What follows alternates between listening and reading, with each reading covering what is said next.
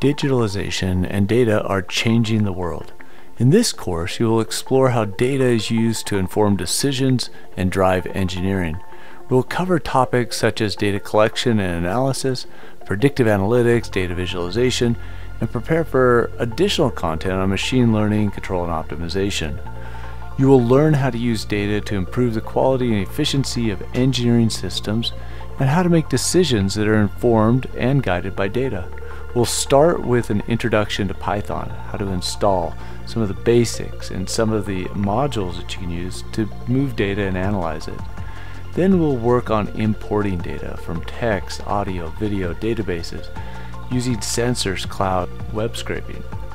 Then we'll also talk about how to move data with Modbus, MQTT, OPC UA, and WebSockets. All of this will form a foundation that will help us build something much bigger in terms of data pipelines and manipulating data to help us turn it into actionable information and help us move systems that will provide value. Now, in this course, we're going to cover just the basics and then move on to more advanced topics and build this foundation that's going to prepare you for a career in data science and engineering.